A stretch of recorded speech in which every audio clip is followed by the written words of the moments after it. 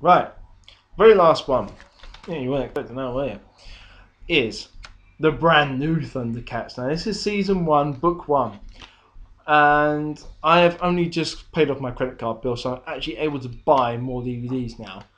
I mean, I sound like I spend all my money on films. I don't. I'm not that sad. I have a wife who keeps watching my sort of stuff.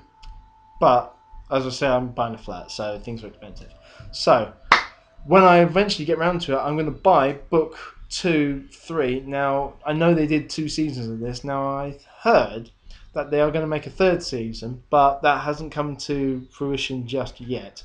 And then also, once I've watched those, I can finally watch the final part of Hellsing Ultimate, which I have done a review of.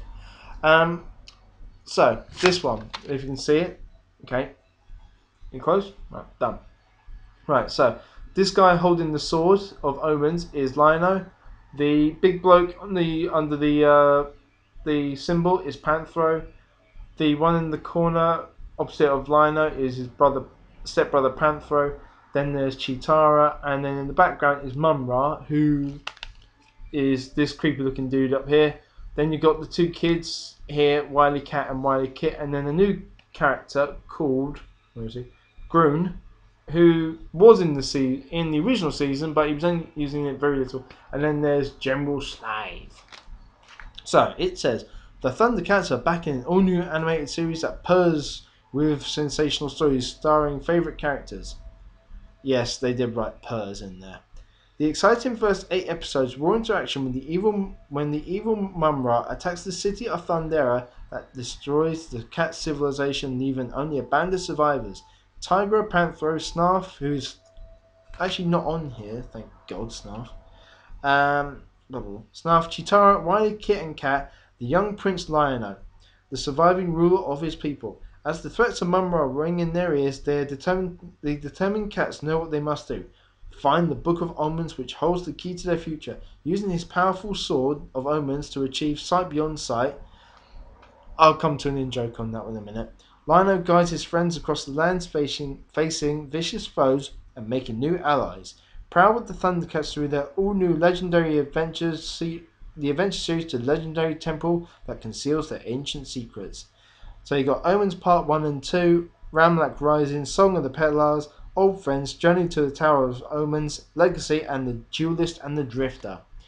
Right, the little in-joke.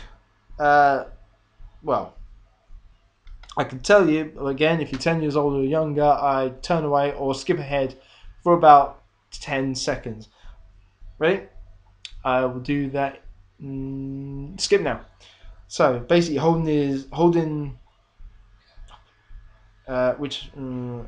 using his powerful sword of omens. If you're 10 years old and you're probably wondering what I'm talking about, go back in 10 seconds and have a look. I quite like this series. I really like the artwork in it, and I like the fact that they're not being really pansy and rubbish with it. Like, one of the things I hated religiously about the original series was, aside from the artwork, was artwork of its time. Things like Mask and Thundercats were all kind of similar sort of design. He-Man is the fact that there are no humans there. In the original series there were a couple of humans, which kind of makes it difficult to try and pin down, because in the original series they had King Arthur. Now I know Mumm-Ra was masquerading as King Arthur, but he was still there, which means it must be around. I'm gonna get this really wrong. I want to say 100 BC. No, more than that. About 1400 maybe. I'm really wrong on that. I don't know. But in this one, there are no humans at all. They're just the animals. So you get the dogs, the cats, the lizards, the vulture men, the plants, the robots. There is another one. I can't remember what it is. The gorillas type monkey man. And that's the other thing. The characters from the originals are in here. Obviously been given a bit of a makeover, but some of them have actually been given proper names. So, like for instance, Jackalman, Jackalman, sorry, him and Monkey Man are actually given proper names, and so is Vulture Man. Oh God, shut up! Sorry, that's my phone. Vulture Man is actually given a proper name as well. So they all, yeah, okay. They all actually have like their own little identity as such. And Slythe, well, Mumm-Ra actually turns out in this one, I think it's much better rather than the kind of really crap one that he was in the original series, along with Lion-O, because Lion-O was meant to be really hard and stuff, and in the original he was kind of a wimp, a bit of a pussy. But in this one, he's actually properly tough. So, and Mumm-Ra is even tougher. I'm going to give this series an 8.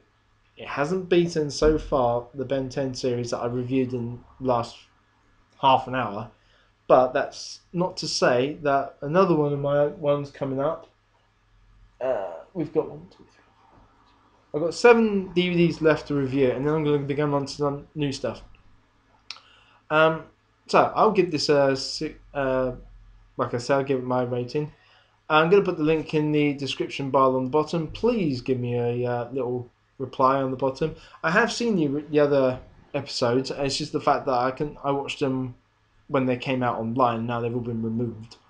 But I am going to be buying them as soon as I can, and then I'll review the other books, and hopefully the other series assuming it comes out in one chunk. If it's going to be, book 1, book 2, book 3, season 1, or if they're going to put,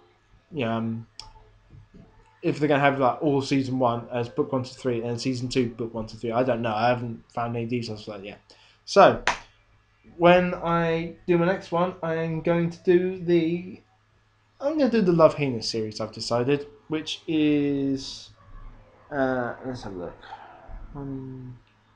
Two DVDs.